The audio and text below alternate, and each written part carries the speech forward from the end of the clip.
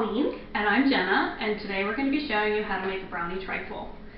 Alright, there's going to be some ingredients you're going to need to make this trifle. You're going to need your brownie mix. You can get one box or one pouch of fudge brownie mix. Today we're using Betty Crocker. You're also going to need a 12-ounce container of Cool Whip topping, and you're going to need a 3.9-ounce box of your instant chocolate pudding mix.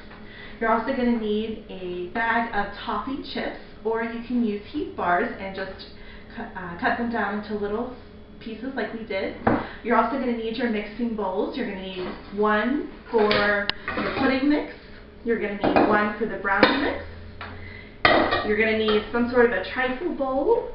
You can get any kind of glass bowl so that you can see all the different layers that we're going to have. It's going to be all layered up. You're also going to need your mixing utensils. We have a whisk, a spoon, and a knife to cut the brownies. And then of course you're also going to need your brownie pan, which is a 13 by 9 by 2 inch.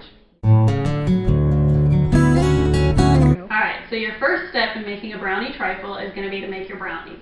So the first thing you want to do is dump your brownie mix into a bowl.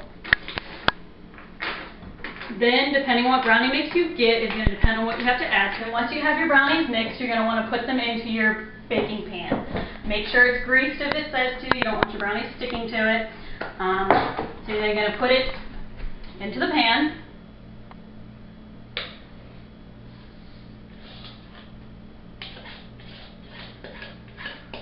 And then you're going to want to make sure that your oven has been preheated to whatever temperature it needs to be set at. These particular ones are 350 degrees.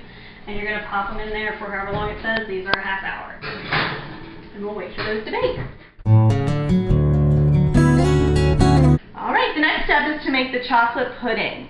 And you're going to just make your chocolate pudding according to the package directions. So you're going to need your chocolate pudding mix. And go ahead and pour that in the bowl. And you're going to mix that with 2 cups of milk, which is what our package directions call for.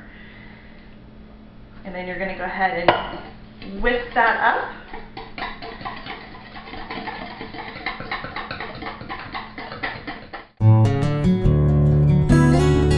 Okay, so now that we have our brownies baked and our chocolate pudding mix set, next step is to cut up the brownies.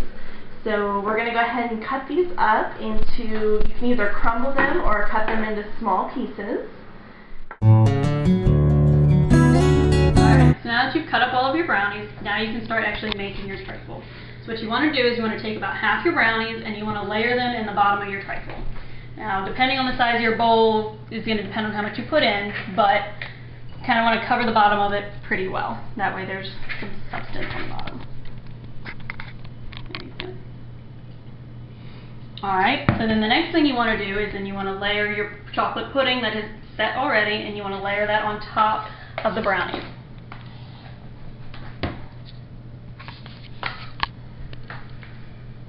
You're going to use about half of that too. You'll get it in the bowl, and then you kind of spread it around on top of the brownies.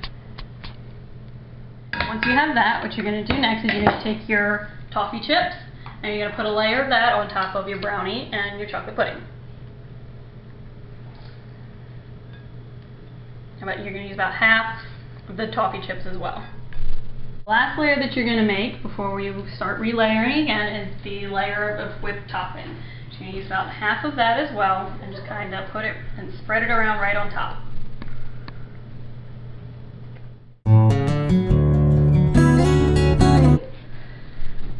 Remember, we crumbled the brownie to make it a little bit easier to handle.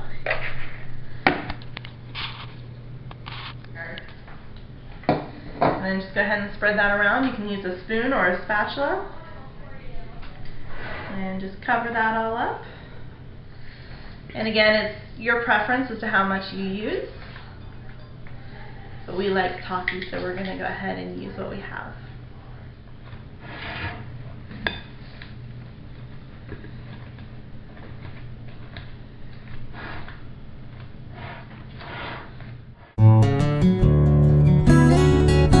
And then to finish off your trifle, you're just going to go ahead and garnish with some more of your toffee chips, or if you have chocolate curls or any type of chocolate that you want to make it pretty on top. And after that is all complete, you have your brownie trifle. So what you want to do now, you can't unfortunately dig straight into it, even though it looks so good and you want to. It's got to go in the fridge and chill for at least 8 hours.